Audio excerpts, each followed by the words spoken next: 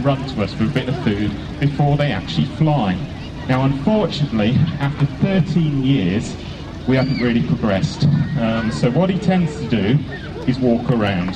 So we'll bring him around the edge of the arena so you can see him a little bit closer up then. So I say his name is Basil. Good boy, Basil. He might do a bit of flying if we're really, really lucky. But again, all he's doing is working for food. And he knows when he comes up to me, he gets a reward of food.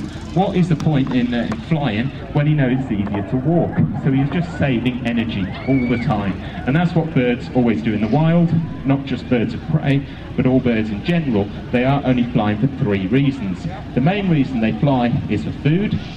They also fly for shelter, to get away from the weather or away from a predator. And they also fly for breeding as well, either building a nest or finding a mate and things like that. So Basil, he's just learnt this easy option of working then, which is just to run around. So you're coming over then. Quite often people think, yes, you see dogs now, well done. Basil, come on, good boy. There you go. So quite often people ask us with the owls, why is he awake? Why is he out during the daytime? But because he's always been hand-reared and always fed, oh, good boy, bit of flying, excellent. Because he's always been hand-reared by people, that's his routine, is to come out in the day, because we've always fed him during the day. We do fly him at dusk, and we do fly him at night. At the centre, we do owl evenings, where people can come along and fly some of the owls that we've got at the centre. And say Basil sometimes is used on those owl evenings.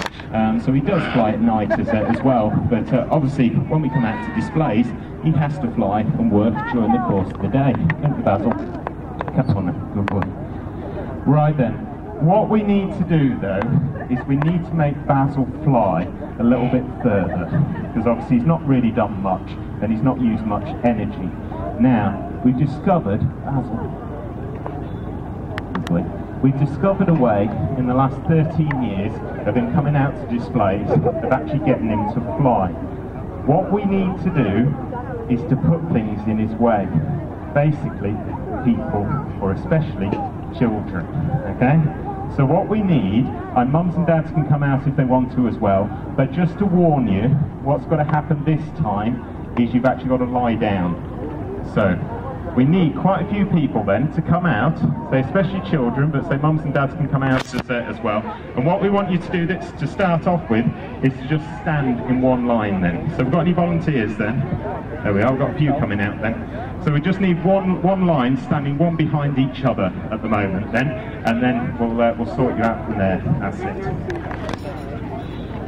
Is that all we got so far? At least we've beaten the total up with Basil.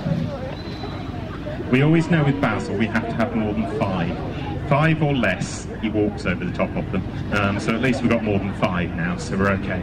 Right then, so what you need to do then is to just sit down then on the grass, and then not yet, but in a second you'll actually lie down. Now what he's going to do, he's actually going to fly really low over the top of you.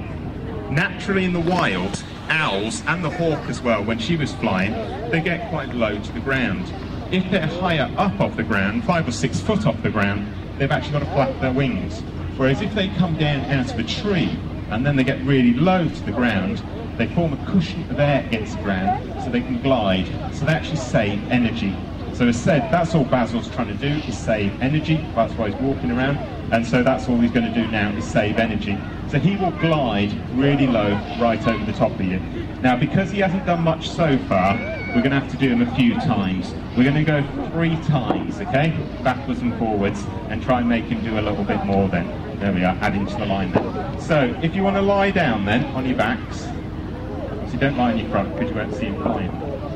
Now, obviously 2 things, health and safety. The obvious is don't move at all. Now, the other thing you better do, just in case, you better put your hands over your mouths in case he poos on the way over. You never know. No, not really. Keeps it quiet then, doesn't it, Basil? Right then, Basil. Oops. So, are you ready then? So if you keep lying down then, we're going to get him to fly right over you, hopefully. Basil! There we go! Good boy. So the only thing that will sort of touch you as he flies over the top is either the tips of his wing feathers or what are called the jesses, which are the leather straps that are actually hanging off his legs. So they sometimes touch you a little bit as he flies over. Right then, should we go back again then? Go on, Basil. Here we go. Lie down again then. Basil! Come on, good boy. Yes. There we go. And we're going to go one final time then. Okay, one last time. No? So the owls then are a bit different to the hawk. The hawk uses its eyesight to find its food. An owl uses its hearing. So you might notice then, just when he wasn't looking at me, I just moved the microphone out of the way to shout his name. Because obviously if I shout his name through the microphone, he just thinks I'm over there, and where my voice is coming from. So I just have to move the microphone out the way. So we'll try one final time then.